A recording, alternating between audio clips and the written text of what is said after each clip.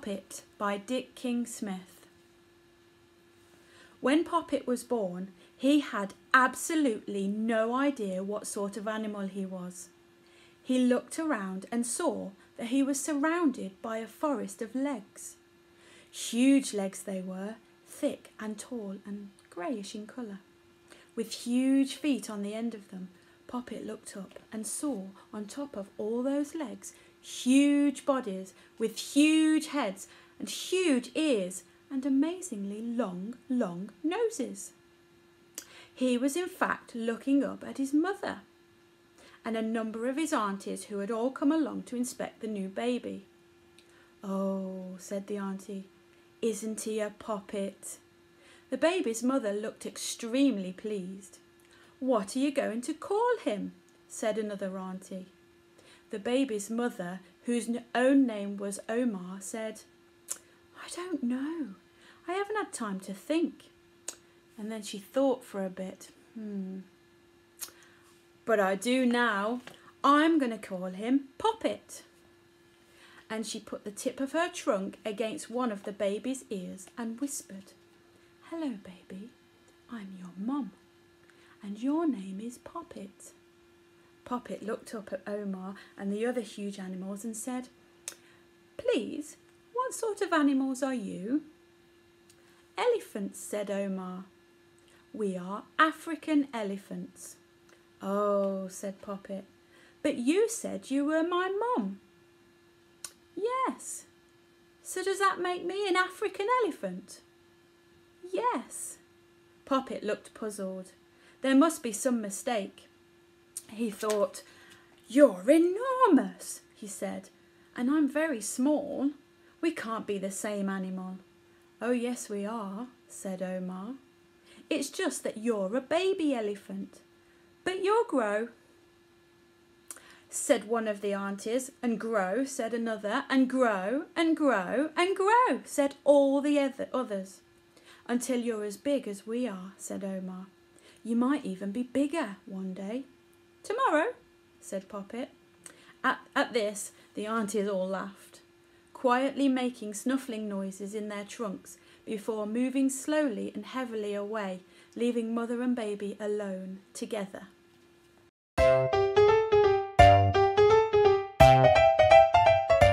"No, not tomorrow, Poppet," said Omar gently. "Elephants take a long time to grow to full size, but you'll get there one day.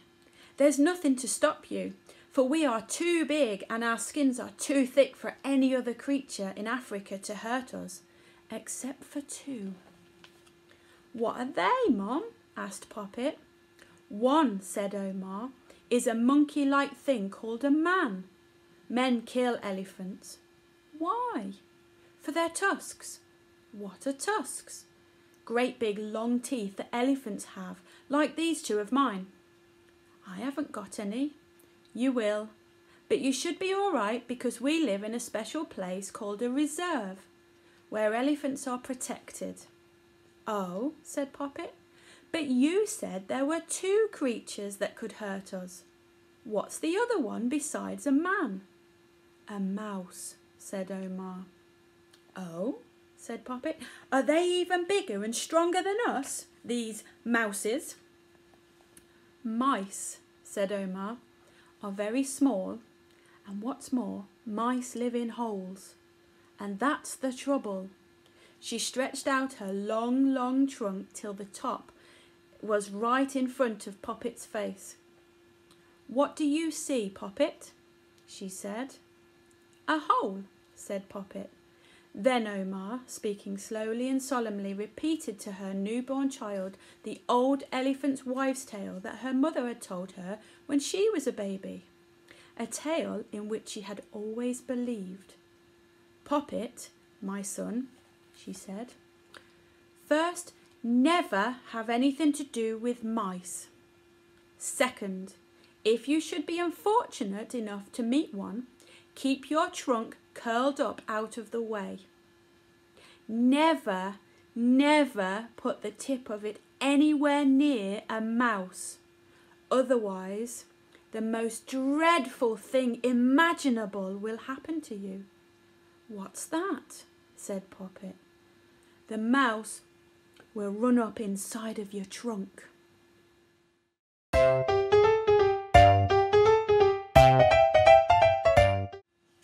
Poppet thought about this for the rest of the first day of his life. He imagined this thing called a mouse running inside his little trunk, and he did not like the thought of it at all. Suppose one did? How would he get rid of it? Blow it out?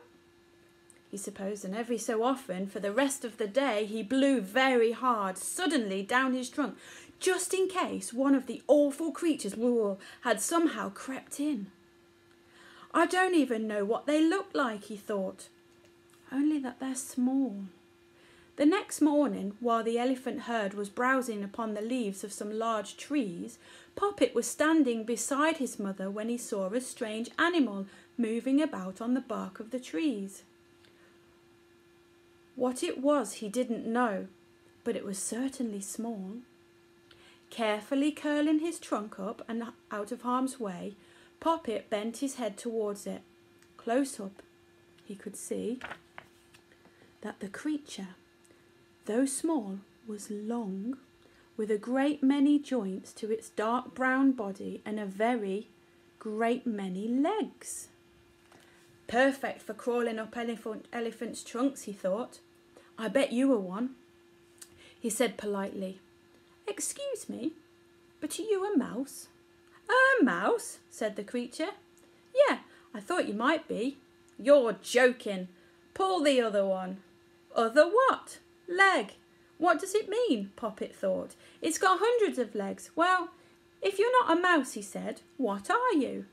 "I'm a giant millipede," said the long wriggly creature.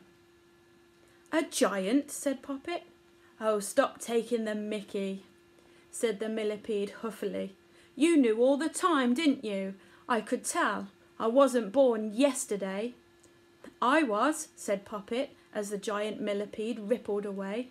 "But anyway, I've learned something. That animal was not a mouse."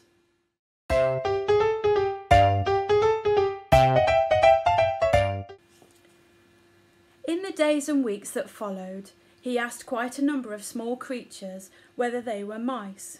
He asked beetles and grubs and worms and caterpillars and little lizards and small frogs, and some replied jokingly and some replied angrily, and some just didn't answer at all.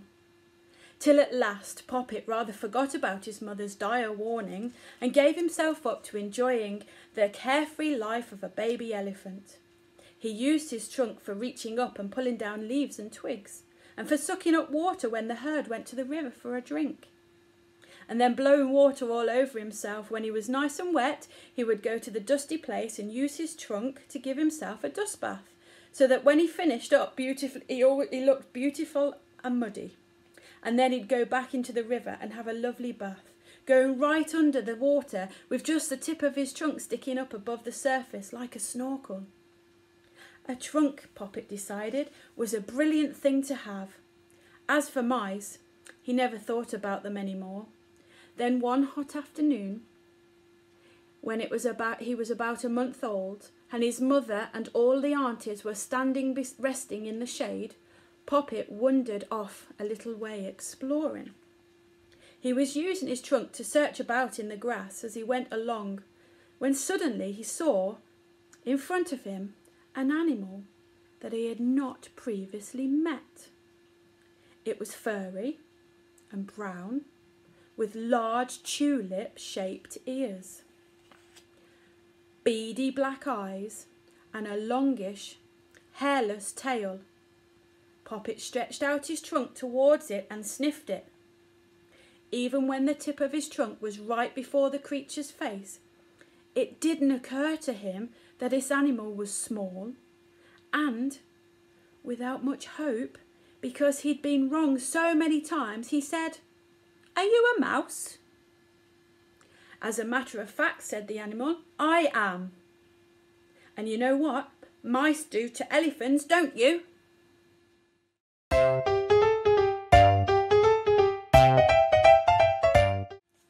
Hastily, Poppet raised his trunk.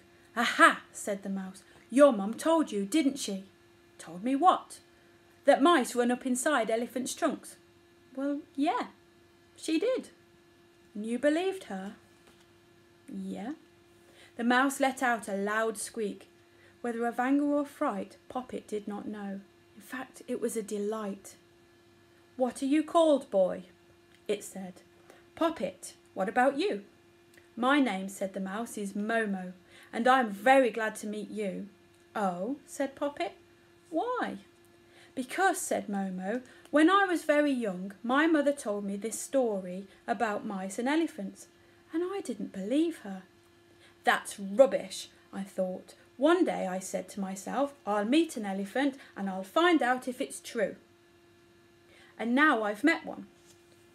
But you're not going to find out, said Poppet, and he curled his trunk even higher. Oh, come on, said Momo. Be a sport. Just let me have a look inside. No, no, cried Poppet. You'll crawl in. I won't, honest. Promise. Cross my heart. So very slowly Poppet uncurled his trunk and lowered the tip of it towards the waiting mouse.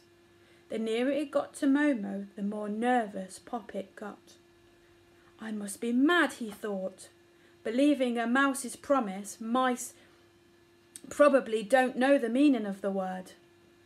Then suddenly he felt the tickle of whiskers at the very end of his trunk as Momo peered into it, and he gave an enormous achoo!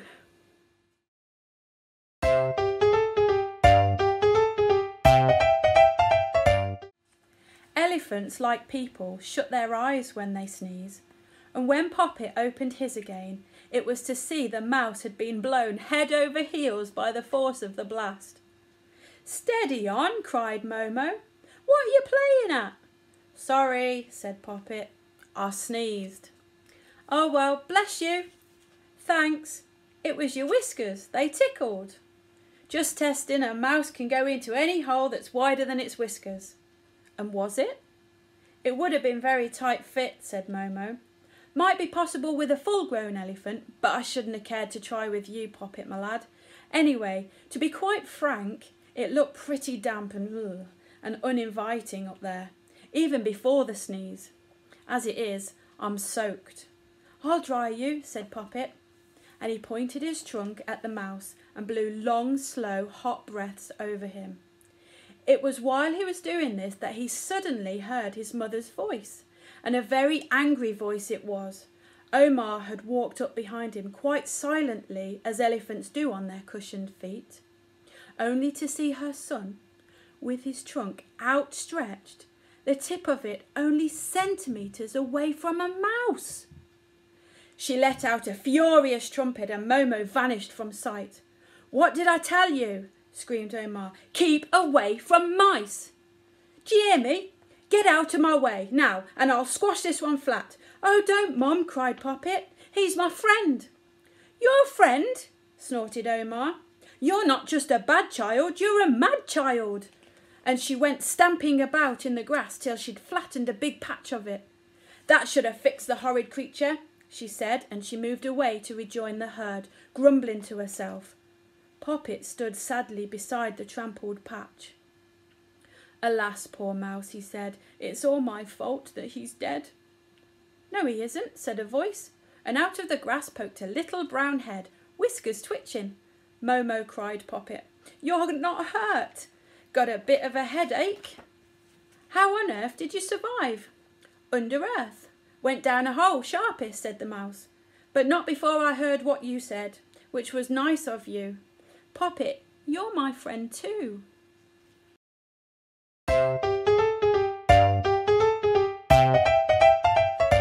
Meanwhile, Omar was telling the aunties about her naughty child. One of the first things I told him, she said, was to keep away from mice. We all know that every mouse is just waiting for a chance to run up our trunks. We do, said the aunties. And no doubt you'll have gave your kids the same warning. We did, said the aunties. And what have I just found? Only my boy with the tip of his trunk right beside a mouse, that's all. I told him off, I can tell you. No doubt you'd have done the same. We would, said the aunties. Children, said Omar. They just don't listen. Grown-ups, said Poppet to Momo at the very same time. They don't treat children fairly. Grown-ups don't. I couldn't have explained to Mum if she'd let me. I could have told her, you're wrong. Mice don't run up elephants' trunks. I know, my friend told me. But no, I never get the chance. She just yells at me. I heard it, said Momo. Let's just hope we're more understanding when we're grown-ups, said Poppet. Actually, said Momo, I'm a grown-up already. Oh? Sorry, I didn't realise you're so, small? Well, yes. Tell you what, Poppet, said the mouse, do you agree that it would be a good thing if elephants stopped being frightened of mice? Yes, I do. And do you agree that it would be a good thing if elephants stopped trying to squash mice? Oh, yes, I do. Right then, this is my plan. Listen carefully. And so it was that, later that day, when the herd had been down to the river to bathe, and the elephants were all standing in the shade resting, Poppet said to Omar, Mum, will you promise not to yell at me if I tell you something? Of course I won't, said Omar, who was already ashamed of losing her temper with the little one. Of course you won't. Promise? No, of course I won't yell at you. All right then, said Poppet. It's this. Mice do not run up inside elephants' trunks. They never have and they never will. Omar snorted. Come and listen to this, she called to the aunties, and when they had all gathered round, she made Poppet repeat his words. Silly boy, said one auntie. And stupid child, said another. And a third said, you had a narrow escape this morning. You might not be so lucky next time. Wait here, please, said Poppet, and he disappeared into some bushes. When he emerged again, Omar and the aunties could see that he was holding something in the tip of his trunk. Something furry and brown, with large tulip-shaped ears, beady black eyes, and a longish, hairless tail. A mouse!